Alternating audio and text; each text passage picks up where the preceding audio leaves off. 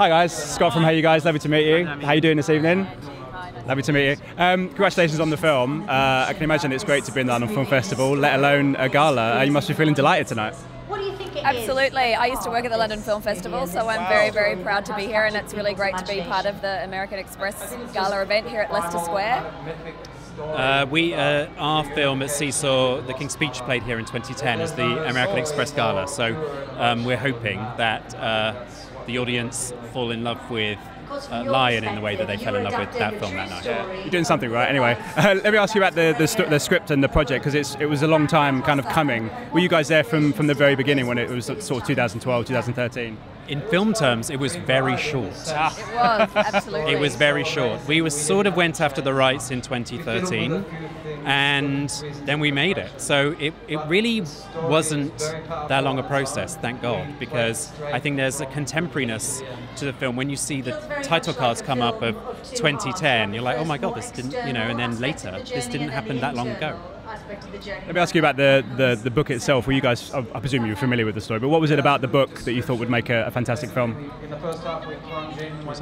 Well, it's such an incredible true story, and it's sort of epic in scope. It's kind of got mythological proportions, I suppose. This small child lost in this big, scary world who gets sort of adopted by an Australian family, and then using amazing contemporary technology manages to find the roof of his house on Google Earth and is ultimately reunited with his family.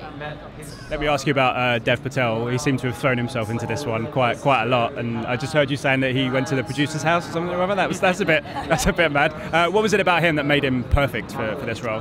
I think that there was a sort of look of, I don't know, sort of a spirit to him where it just felt that he could play, and he does crack the Australian accent, which is one of the hardest things I think an actor can possibly do. But he had just a spirit, I think, that was right for it, and it was about him playing an Australian and then finding out about his roots and then going back there, and I think he just had a very special quality. To ask you about Nicole Kidman as well, obviously a very big actress. Was she into the process quite early, or did she come a little bit later than Dev, or how did that kind of work? She came on board a little bit later than Dev, but not too much later. She had heard about the story. Everybody in Australia had heard about the story.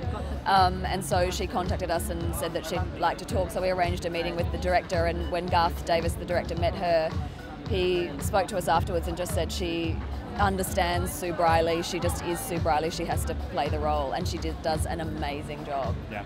Ladies and gentlemen, you're watching Hey You Guys! Hey You Guys, huh? Hey You Guys. Is that from the Goonies? It is indeed, yes. Nice.